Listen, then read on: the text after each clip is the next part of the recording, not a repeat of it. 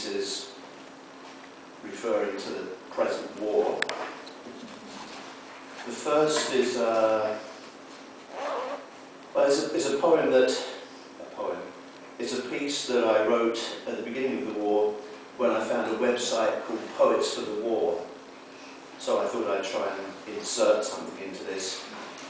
And it got as far as the man who ran it offering to let me take over the site. And at that point, Robert Creeley, who had a copy of this, sort of leaked it out, so that job was blown.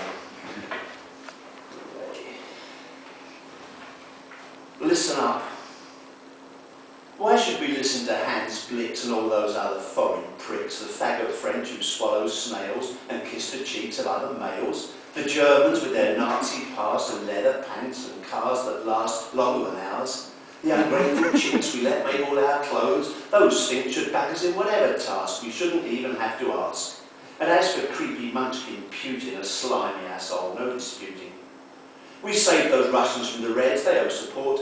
Those wimpish heads of tiny states without the power to have a radio in the shower should fall in line behind George Bush and join with him and Blair to push the sword of truth through Saddam's guts. No need for any ifs or buts. We'll even do it without the backing of UN cowards and their quacking. Remember how we thrashed the nips and fried them like potato chips? God's on our side. He's white and Yankee. He dropped the bombs. He drive a tank. We know he's stronger than their Allah, as is our righteousness and valour. We'll clip Mahomet ears and pecker and then move on to Napalm Mecca.